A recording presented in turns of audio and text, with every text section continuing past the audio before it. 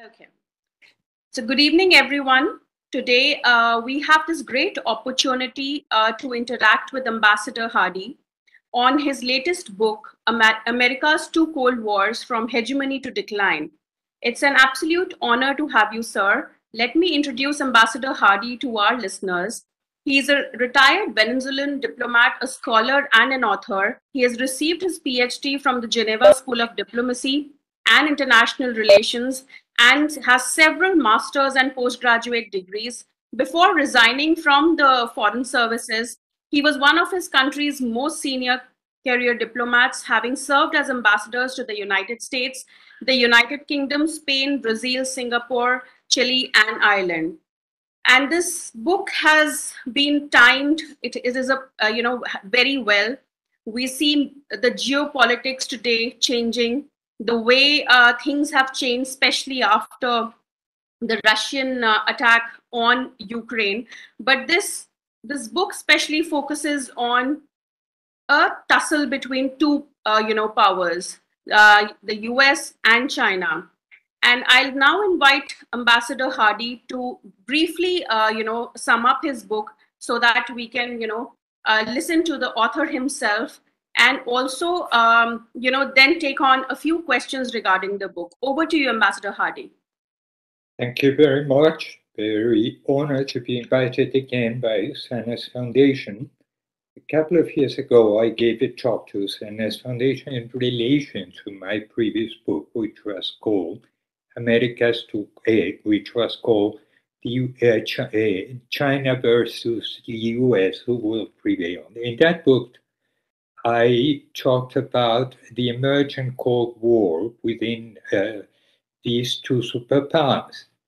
I felt that I had to keep exploring about this subject, and hence I decided to write this new book, which, as you said, it's called America's Two Cold War From Hegemony to Decline, which essentially deals with a comparison between the Cold War that for 40 plus years the US waged with the Soviet Union, with its current emerging Cold War with China.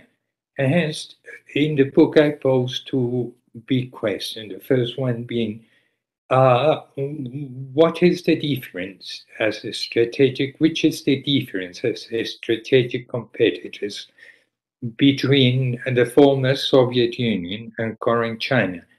And secondly, which is the difference between the United States of today and its former self when it confronted the Soviets? And from then on, I try to answer these two questions through five propositions.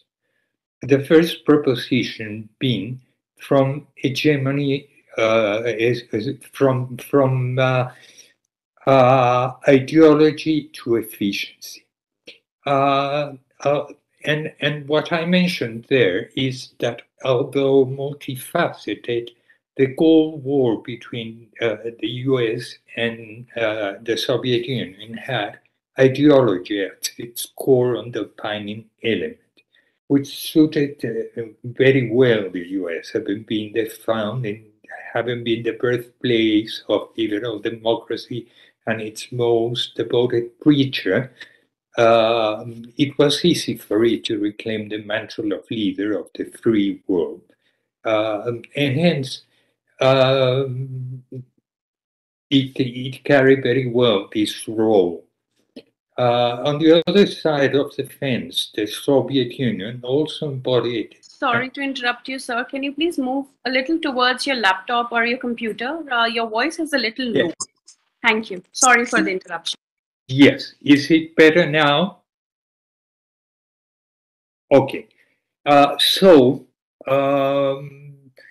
currently, this ideological contest was not only clear-cut, but clearly beneficial to the United States, because freedom, notwithstanding that the contradiction that the notion of the free world may entail, was indeed an arrow directed to the Achilles heel of a totalitarian system, as the Soviet system was. the emergent Cold War is not based in ideology. To begin with, America's liberal narrative has lost credibility as it's been seriously contested home itself. But on the other hand, all that matters for China since the times of Deng Xiaoping is that the cat catches mice, meaning that it provides results, that it delivers. Hence, not only American liberal order, it's contested, but what matters for the Chinese is providing results. Efficiency thus becomes the defining element of this new Cold War. And contrary to the comparative advantage that the US had during its first Cold War, the US is badly prepared for a competition frame in efficiency terms. And indeed, America fares poorly in many areas in relation to other countries of other developed countries, as many problems have been left unbridled for a long time. Two examples may be infrastructure or education, but there are many more. China, on the other hand, has shown the most impressive historical record in providing results. In 40 years, it has done an amazing job in presented itself as from being a poor country to being in the antechamber of economic hegemony. Secondly, the second proposition I mentioned in the book is from hegemony to the squandering of alliances. In the final phase of World War II, or subsequently, the US was able to build a series of multilateral institutions, organizations, initiatives, and alliances and all of them supported its international hegemony. On the other side of the fence, of course, we found the Soviet Union with its own system of alliance and institution. It was a much smaller one, and confronting or in any case challenging the both of them, we found the non-aligned countries where India plays such an important role. But the fact remained that the US was at the top of the game. Its system of alliance was the most formidable that had ever existed. And with the collapse of the Soviet Union, the whole world had to acquiesce under this American hegemonic system.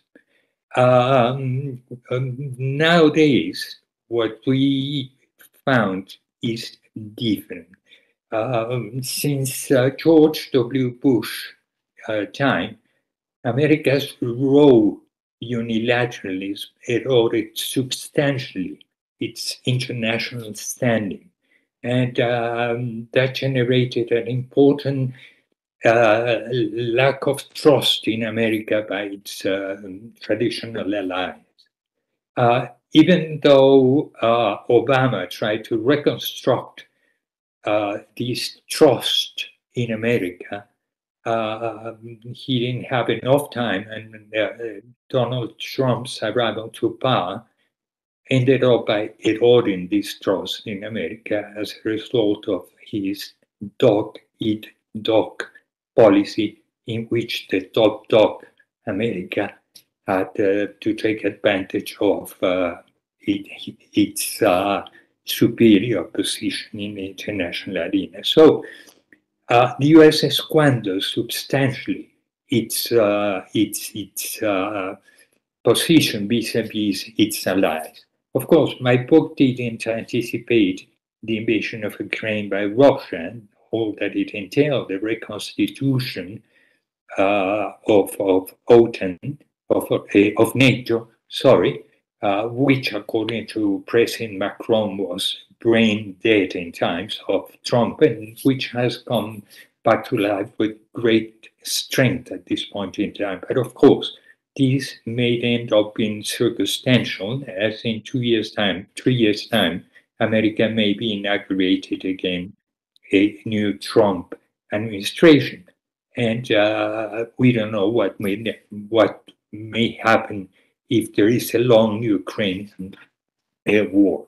But in any case, what is clear is that on the other side of the fence, an important block in the making has taken place between China and Russia. And this is a coalition that the United States should have never allowed. The United States should have never allowed those two countries to coalesce in the way they did.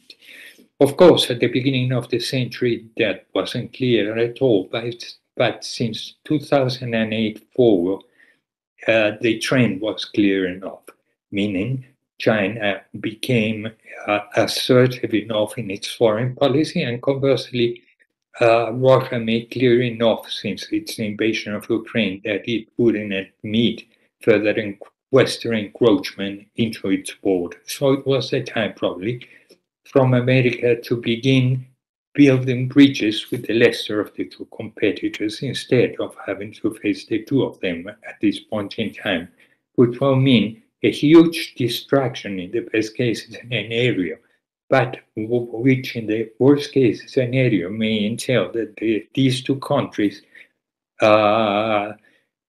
coordinate their action in order to overwhelm America's response capabilities. Simultaneously, in addition to its coalition in the building with Russia, China has undertaken a multilateral institutional building process that recalls the one undertaken by the US in the final months and subsequent years of World War II, in the final stage and subsequent years of World War II. And in that case, aims at giving shape to a favorable international architecture. One, in this case, essentially oriented towards the economic sphere. This not only neutralizes to a significant extent China's nationalistic excesses, but allows it to acquire a huge array of stakeholders in its future. The third proposition I wanted to outline was from a strategic consistency to zigzagging. The 20 years that succeeded World War II were the golden age of America's foreign policy. It was a highly rational period where consistency prevailed. And at the center of this system was a fundamental guiding strategy, the containment of the Soviet Union expansionist impulse. From 1965 onwards, as a result of the Vietnam crisis, the American foreign policy was tremendously shaken, but nonetheless, it remained in place. It remained. It was consistent enough to keep challenging, keep facing the Soviet Union in a consistent manner. And that proved to be fundamental in relation to its final success. Currently, America's foreign policy consistent is totally non-existent. And the reason derives from its domestic problems. In the past, America was vertically split by its multiple divides, and this was coherent with the system constructed from its founding fathers. Nowadays, however, partisan identities have merged with those multiple divides. You have multiple divides, from abortion to gun ownership to whatever you may think about. And these multiple divides have merged with the two big political parties, generating two overwhelming majorities that coexist side by side, demonizing each other. An overwhelming of horizontal fracture has taken place in the US. And of course, it's very difficult to have any kind of consistent foreign policy when its two main political parties exist in two different planets. China stands in a completely different ground in this relation. Beijing has a clear national project and a well-rounded foreign policy that aims at providing support to the materialization of that national project. Even more, its geopolitical ambitions are more localized, interconnected, and in more cases closer to home. More broadly put, the US aims at becoming the #1 global power by 2049, the years in which it reaches the centenary of the People's Republic. And in addition, on top of that, we find the fact that Xi Jinping's leadership, although has become tremendously autocratic, derailing a well-established succession model in China, had at least provided some benefits for the continuity and the consistency of its foreign policy. It has provided greater unity to the party. It has provided civilian control over the military, and it has reconnected the party with the population of the country. The third proposition I wanted to make is from economic high ground to economic lowland. At the end of the 1970s, the Soviet Union was sustaining a defense budget that was equivalent to that of the US, but from a GDP base that was but a fraction of America's. Moreover, while the US economy was a highly diversified one, the Soviet one was dependent in oil exports, meaning was contingent on an inherently volatile raw material.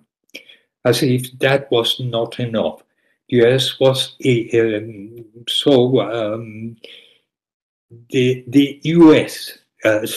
Soviet Union problems multiplied upon Ronald Reagan's arrival to power. He not only sustained Jimmy Carter's decision to put an end to the tent, but went much further, rolling back communism all around the world, attempting to make nuclear armed missiles obsolete, through its defense, its strategic defense initiative, and pursuing regime change in Moscow itself.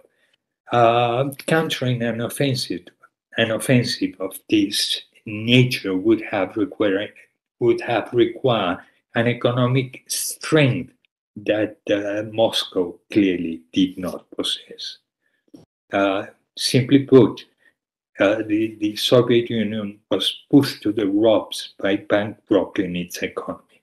China, it's in a different category altogether. It accounts for 25% of the global industrial output and contributes with around 1/3 of the world's economic growth. Moreover, in a few years' time, it will surpass America's GDP in absolute terms, whereas since 2014, it already surpassed it in purchasing power parity. Hence, China's possibility of outspending the US military budgets at will keep increasing with every passing years after it attains economic supremacy. However, without attaining economic supremacy and still spending much less than the US in defense, China has already developed the capability to maintain American larger defense budgets at bay. This is attained by several ways. First, by developing by maintaining technological wedge in asymmetric weapons, by developing a retaliatory nuclear strike capability within a minimum deterrent nuclear strategy, although this seems to be changing, and essentially by concentrating the bulk of its armed forces close to home within an area denial strategy, where America diffuses its armed forces all around the world. The fourth proposition is from reasonable containment to unattainable containment.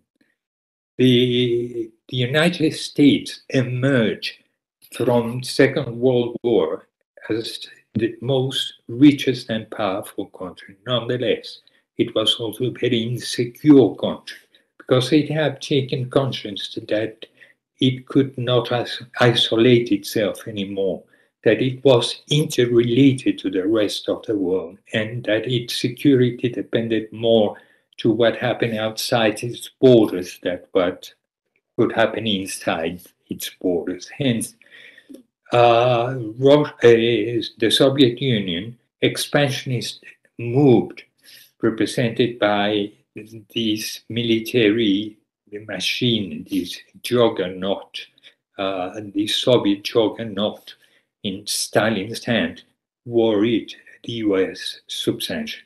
However, and in order to respond to this perceived threat, the US framed its containment strategy to Soviet expansionism, a patient, systematic, and long-term strategy.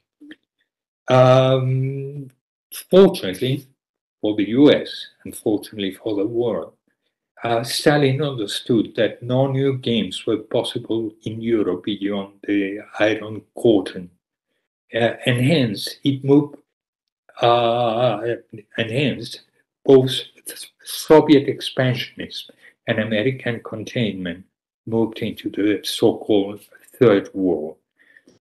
Frictions between the two superpowers were hence removed from the most geopolitical combustible area of the world, which substantially reduced the risk of a direct confrontation between them, with notable exceptions of Berlin in 1960 and Cuba in 1962. Both countries avoided geostrategic charge scenarios. In the end, containment proved to be extraordinarily successful, attaining the goal that it had pursued. And having attained that kind of success, nothing seems more natural for the Americans than trying to replicate containment in relation to China as well. But the case is very different in relation to China. And indeed, although not framing it as a containment policy, Obama, Trump, and Biden have followed a containment road in relation to China, although a containment road without a map, a containment road without a master plan. Consistency.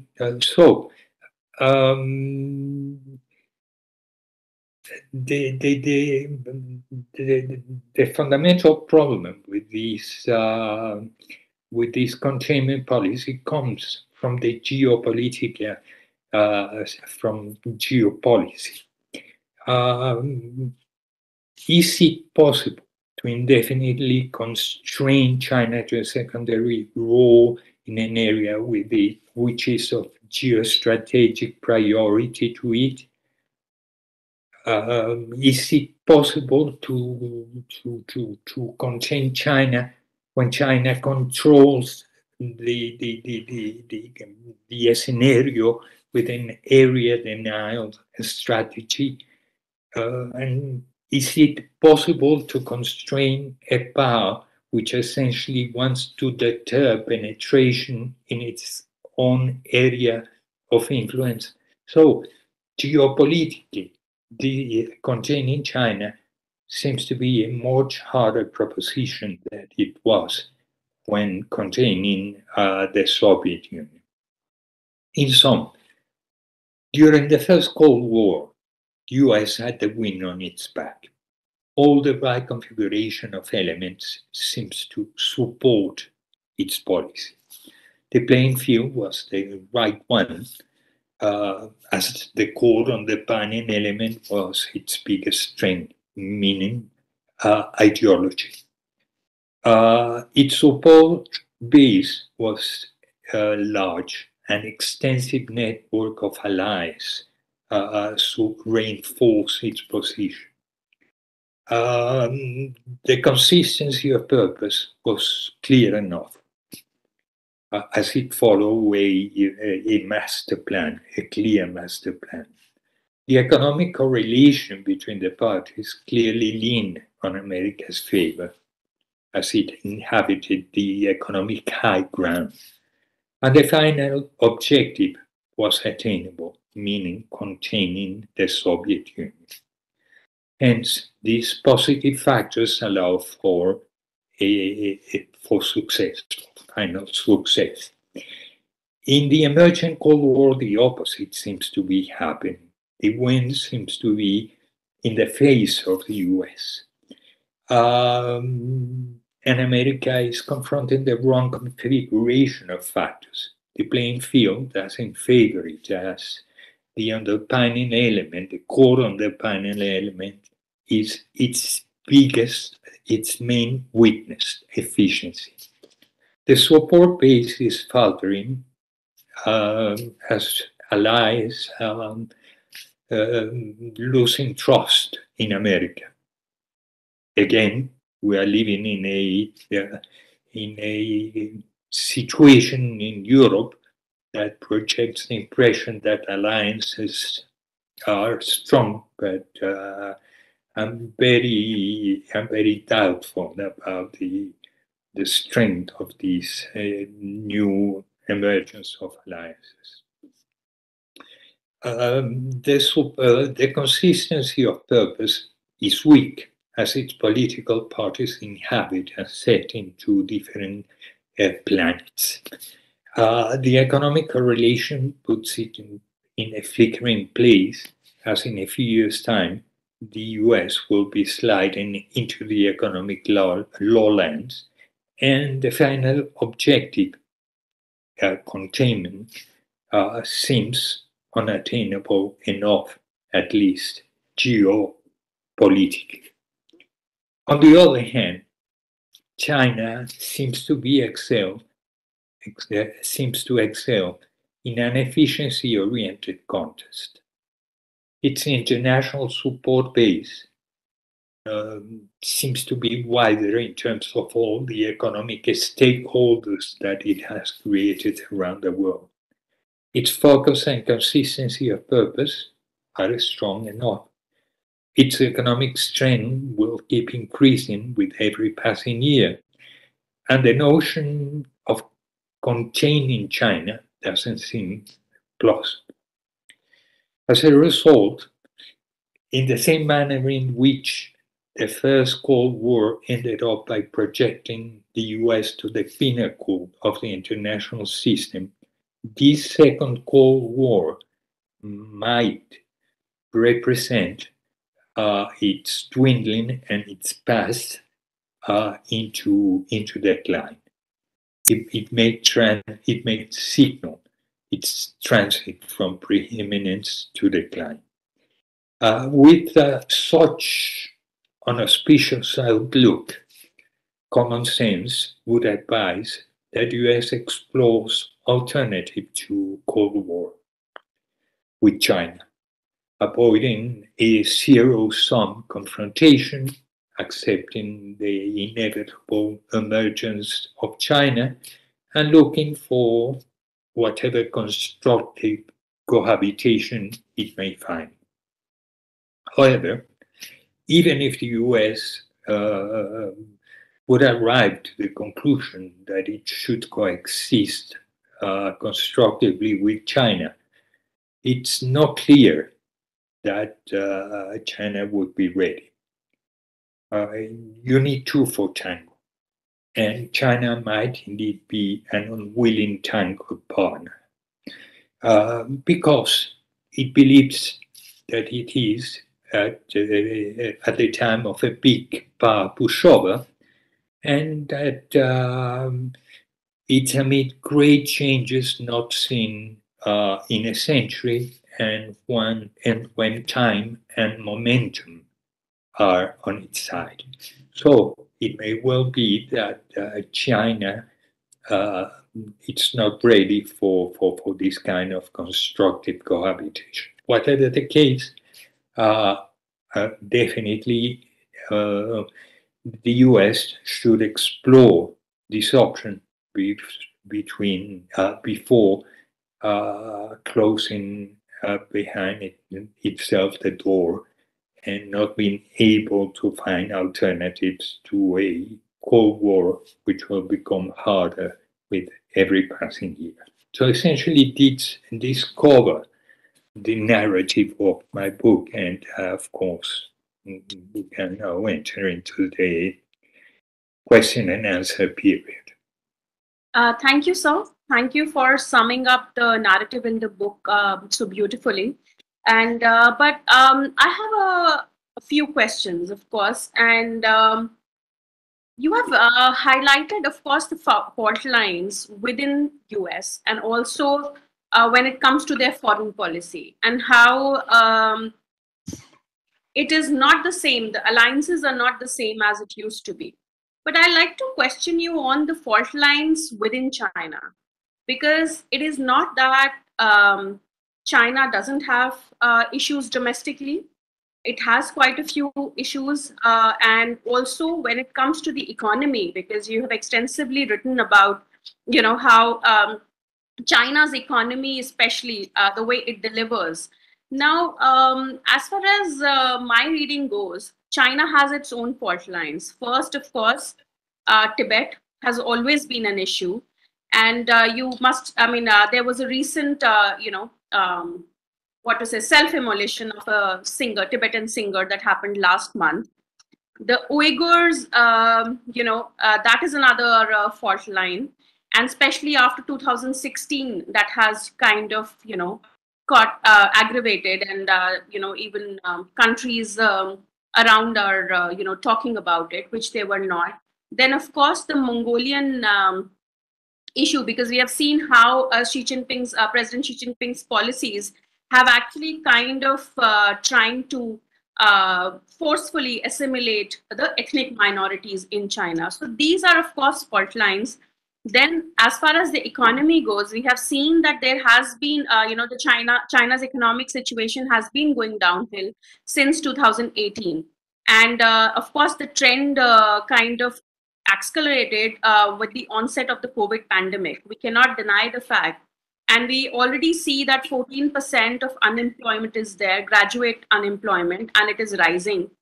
And then we recently saw that, and 2019, it provided an estimated 80 to 90% that small and medium, entrepreneurs who, who were in difficulty.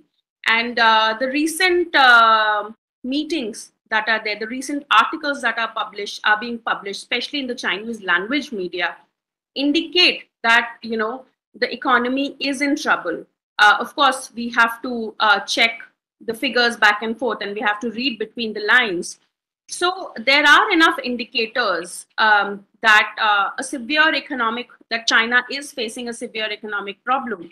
So how do you see these fault lines when we talk about, of course, we are talking about how the fault lines within US is affecting, now its policies. So how do you think these fault lines will act when, especially when it comes to China's, when China dream, the way it is dreaming to be, of course, the global power by 2049? How do you situate these fault lines?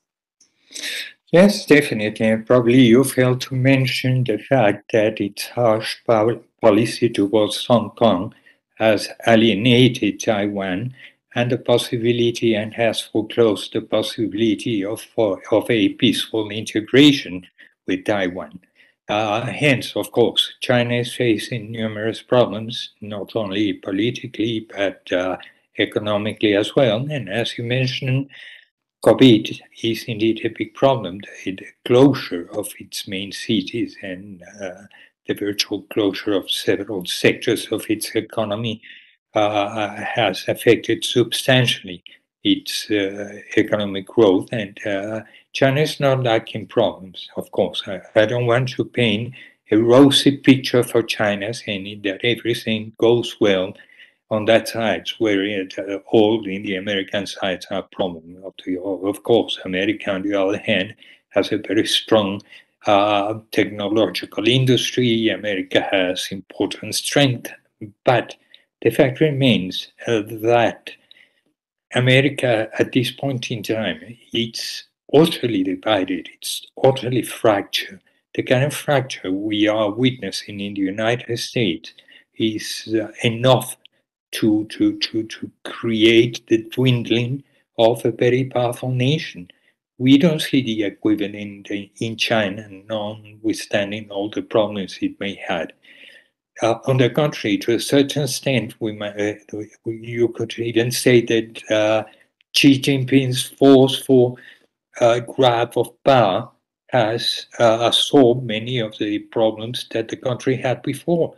Many analysts talked a few years ago about the possibility of a fracture of the Communist Party as a result of its four main groupings, its four main divisions.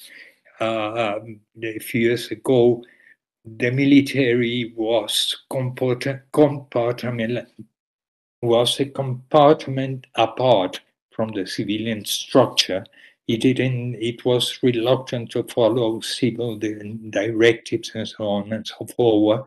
Now, with its anti-corruption campaign, Xi Jinping has placed the military forces under the civilian control, and that admits no doubt.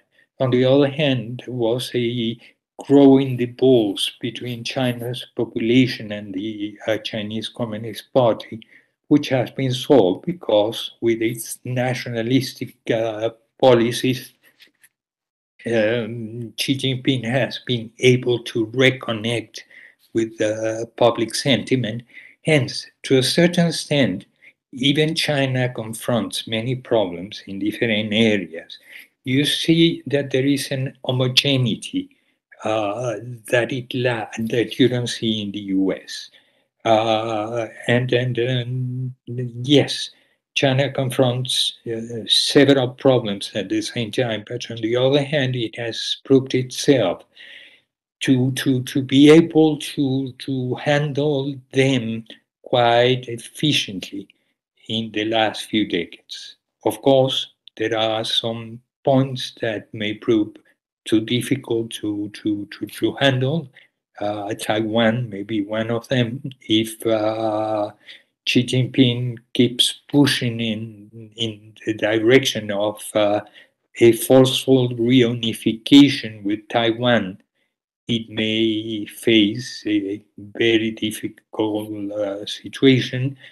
Economically, things are not clear, but nonetheless, China keeps being in a very strong position. So, uh,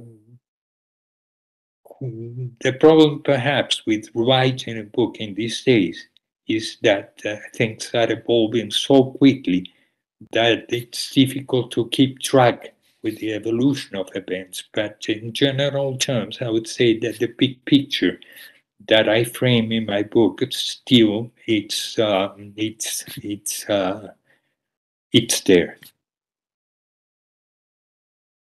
This brings me to the next question because we've already like I kind of highlighted the fault lines, of course, within China, but also when it comes to Xi Jinping's foreign policy, it has been quite aggressive. We have seen that, of course, during COVID and before COVID. And being from India, of course, we have seen a steady decline in India-China relationship, especially after 2014, that we have seen a very systematic decline. And of course, the Galwan Valley incident of May 2020 also kind of, brought India and China to a stage where, after 15 commander level talks, we are still nowhere.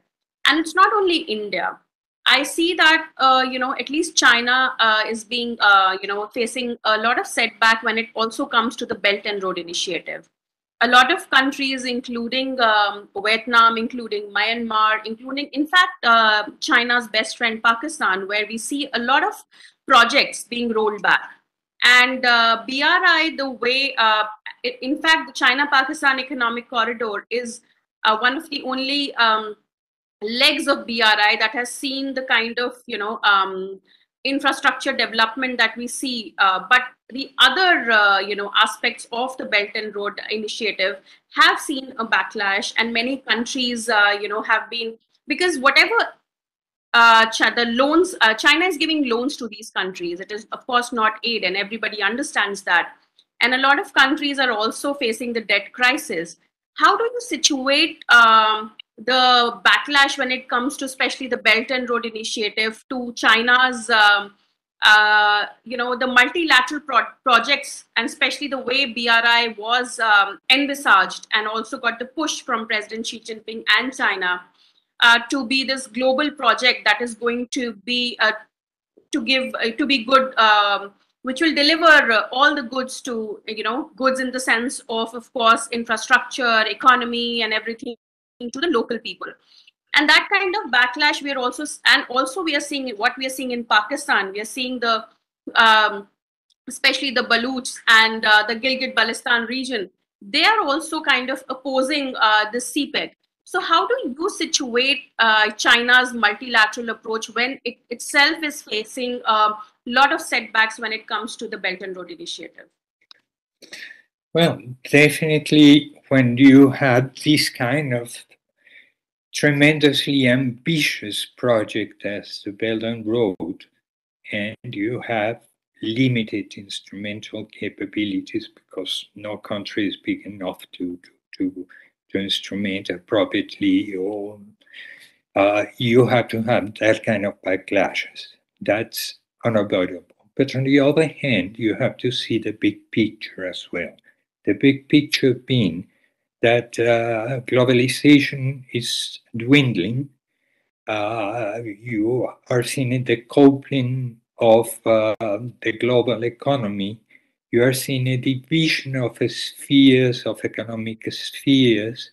You are seeing how both superpowers are pushing to establish their own areas of penetration for the technologies. You are seeing how America is within a reshoring process in which it has to rebuild the sources of raw materials and so on and so forth. And within this context, when you see that big picture, again, China is acting much more systematically and much more strategically. Let's go to the other side of the fence. America and Latin America. Historically, Latin America has been the backyard of the United States. However, since the beginning of the millennium, China jumped into the fence that protected America's backyard and have acted as if it's owned it. And the fact remains that even at a point in time when both superpowers are decoupling their economies, and when both superpowers are trying to grasp areas of economic influence, you see how the United States is doing practically nothing in terms of guaranteeing Latin America in face of China's challenge. Hence, you talk to me about the problems, the concrete problems that China is facing here and there, which are logical when you are trying to instrument such a huge project. But strategically, at least, you see a roadmap, you see a grand strategy, and you don't see that in the American side, not even in America's backyard. So is this lack of a strategic consistency, which for me is a bit appalling.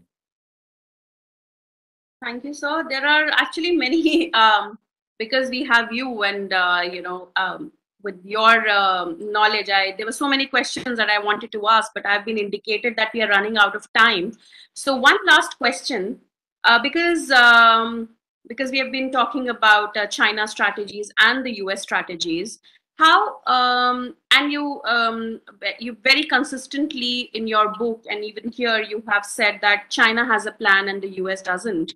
So one last question I would like to ask is, how do you see the Indo-Pacific economic framework for prosperity that has been declared recently, of course, by the Quad members and especially by President Biden, and his remark on Taiwan when he said that they are going to defend Taiwan? How do you situate these two things in the larger geopolitical situation of today? The problem is that all this depends on a frail old man, and who knows if he would be able to present himself for re-election in a couple of years' time. And you have this distinct possibility of Donald Trump being re-elected or being re-elected in 2 years' time. Hence, it's not a consistent strategy when it all falls back, when it all depends in a single man who has the best intentions and who definitely it's going in the right direction. But you need more than that to build a strategy. You would need to have a consensus in the United States that you do not find. On the other hand, when you talk about defending economically, I think that this economic initiative doesn't go far enough. It should be much more ambitious than it is. And conversely, defending Taiwan, as President Biden has expressed, doesn't seem to be all that realistic, even because it's difficult to prevail, and all the Pentagon scenarios have proven so, that in a war with China, the US may not prevail. And it's difficult to prevail when there is a distance of 7,000 miles from American shores into Taiwan shores, or there is a distance of 4,000 miles from Hawaii to Taiwan, whereas there are just 90 miles separating mainland China with Taiwan. And in addition to that, when China has concentrated the bulk of its armed forces in its own area, and the US has disseminated them all around the world through 7 commands, strategic commands, regional commands, and so it's difficult under those conditions that the US could indeed prevail in case of a conflict with China. But more than that, as I mentioned before, the fact remains that all of this is on the shoulders of a frail old man. Thank you, sir. Thank you for taking out the time and talking to us. It was wonderful having you, and we look forward to having you again with us. Thank you, sir. Thank you so much. Thank you so much. Thank you so much, Ambassador. Indeed, it was a very comprehensive and enlightening conversation. And Mr. Abhinav Pandya conveyed his regards. Apparently, he was not here. He was in Kashmir for his field research, but he conveyed his regards. Thank you so much for taking time. Thank you, Thank sir. you so much to you both. Thank you, Thank you. Dr. Bye. Pence.